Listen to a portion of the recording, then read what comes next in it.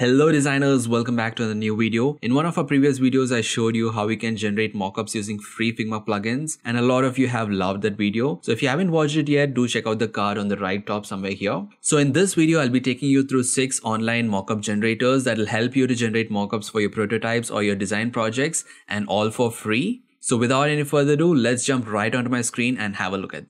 So first on the list we have mockupbro.com, and once you come onto this website, on the top you have an option called devices. Just go onto that and here you'll find a lot of devices, right? You can scan through them and you have a lot of pages as well on the bottom. So once you find something that you like, for example, this one looks good to me, so I'll go for that, and here you have an option to upload. So I click on upload and here I have a sample screenshot. So it's asking me basically if you want to crop it or you want to zoom it. So I'll leave it at this and say crop and continue, and there you go, we have it beautifully placed on the mockup, and I can simply go ahead and just click on download and it'll basically download the file for me, right? So that is mockupbro.com. and now moving on to the next one, this is smartmockups.com, and once you come onto this website, on the top you have these different options. So go to technology and here you'll find all the devices that you need. So in our case, I'll go for smartphones, and here you have a lot of options, so you can browse through them on the left as well. So switch to free mode, so just filter it by free, and in the free mode itself you have a lot of amazing mockups, right? So these are like really professional looking mockups. So let's go for one. This one looks good to me, so I'll click on this, and here you have an option to upload a URL or from your file itself. So I click on this upload image, I'll select the same image right here, and that's it. It's applied and it looks amazing, right? And once you're good with it, just go ahead and click on download and you can start using the file. And next on the list we have mockupper.net, and once you come to this website, on the left you have these different devices that you can choose from. So on the top you have these filters as well. Currently it's on iMac. You can switch to MacBook, you can switch to mobiles, tablets, or whatever device that you want. You can keep scrolling it, right? And click on view all. You have this bigger view where you can check all these devices. So right now let's go for this one and just click on use it. That's it. You can start adding the screens. So I click on this upload option here and just select the screenshot that you have. You can crop it out and click on done, and there you go, it's applied and it looks like a very realistic mockup. And the best part is it comes transparent as well, so you can just put it on any other design that you're working on, and you can turn off the reflection as well, so that is really good. So if you don't want the reflection, you can just remove it or set the opacity for that as well. And if you want a background color, you can choose that as well. And once you're done with that, just click on this option to download it. There you have the transparent image of this device, right? So you can go ahead and place this on your portfolio or any website that you're working on. And that being said, let's move on to the next one, which is pixeltrue.com. and once you come onto this website, just click on create mockups. This will take you to a new page, and here you have the different devices or the mockups that you can choose from, right? So here you have the option to filter it out. So I'll go for single screen, and here you have the style that you want to choose from. If you want a realistic device, you can go for that, or you can go for the clay version. And here you have the filters for devices. So I'll filter it by smartphones and click on this one. So this looks good to me. I'll click on upload, select the screenshot, and here it's asking me if you want to crop it. I confirm it, and there you go. So that looks great. I can choose the colors as well. If I want to switch colors, I can go for a black one. Blue looks good to me, so I'll just go for this and click on download. Click on download. There you go, I have the image downloaded. So far we have seen just static screenshots. So let's say you have a prototype that is a video and you want to create a mockup out of it. So these two websites that I'm going to show you next will help you with that. So this is Mockup. So in this you can just upload a video, and I don't have a video right now, but you can just upload a video. So for our case, let's go for the static image, and once you have uploaded it, the video starts playing here. You can choose different backgrounds. So these are like amazing gradient backgrounds that you can choose from, and once you're good with that, you can start add animations as well. And once everything looks good, you can also add text and images and things like that. Once everything looks good, just go for preview and download, and here you can download it in MP4 format or as a GIF, right? So that is the best part about this tool, so make sure you check this out. You can also remove the watermarks, so it's totally free to use. So kudos to the creator for doing this for free. And that being said, let's move on to the next one. This is Mockups. So in this one you can't create for mobiles, but this is amazing for creating desktop mockups. So let's go for it. I'll click on get started, and here you have different templates. So this is like creating a teaser for your product, right? So once you have a video of your product, you can do this 3D kind of animation. So all you gotta do is you gotta click on this, upload the video, and then you can upload the audio if you want to add any music to the background, and different height and width settings of the video. And once you're good with everything, just click on this option to render it, and then you'll be able to download the file and use it. So that being said, these are some amazing tools available on the web for free. So make sure to check out these and use it on your personal portfolio or any web design or UI design that you're doing. And as always, happy designing and thanks for watching.